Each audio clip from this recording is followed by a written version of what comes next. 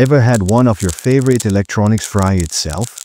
That's exactly what happened to my Lolin32 board while working on my project.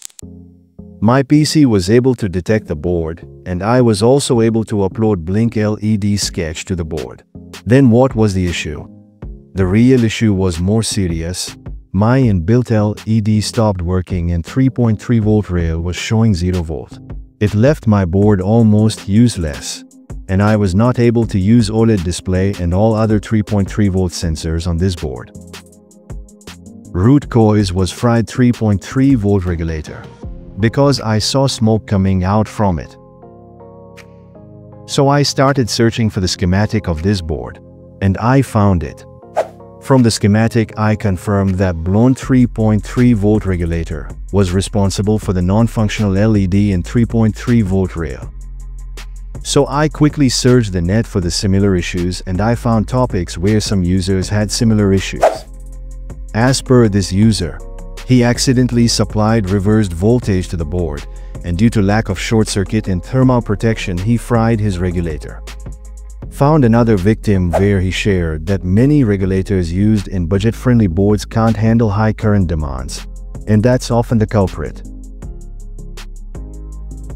So is it the end of this board? No. Today, I'll show you how I revived it with a simple repair. I bought replacement regulator as shown here, and I took cheap USB microscope, soldering tools and dead Lolin32 board and started replacing the blown regulator. Here is the actual footage taken from the microscope. So my first step is to remove fried regulator from the board. I took desoldering wick and started removing the regulator as shown here. I am fast forwarding the footage to reduce the video length. Regulator was quickly came off. Now I clean the pads using desoldering wick.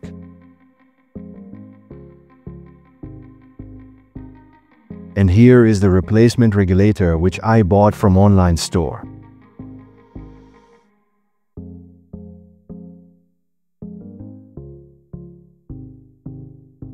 Let me show you both fried and working regulators side by side.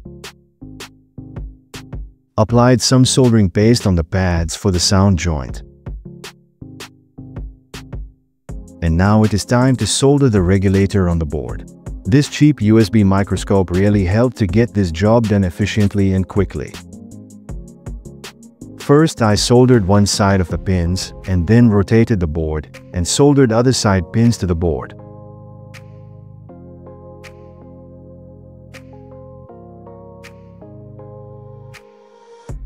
And finally, regulator soldered perfectly. And this is the board after successfully replacing the voltage regulator. Will it work now? Let's see the moment of truth. Congratulations! The board started working again. The inbuilt LED started blinking again using the blink sketch we uploaded to the board in the starting of the video.